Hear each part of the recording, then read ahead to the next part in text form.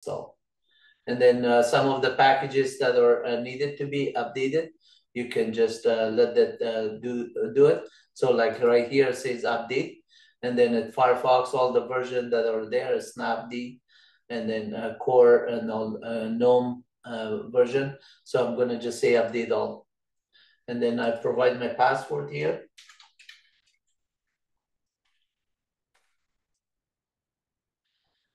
Additional software, if you have to just do a different version of Python, or maybe GCC or GNU C collection compiler, all of those ones, we can do that one for different session because it would be too much for one session.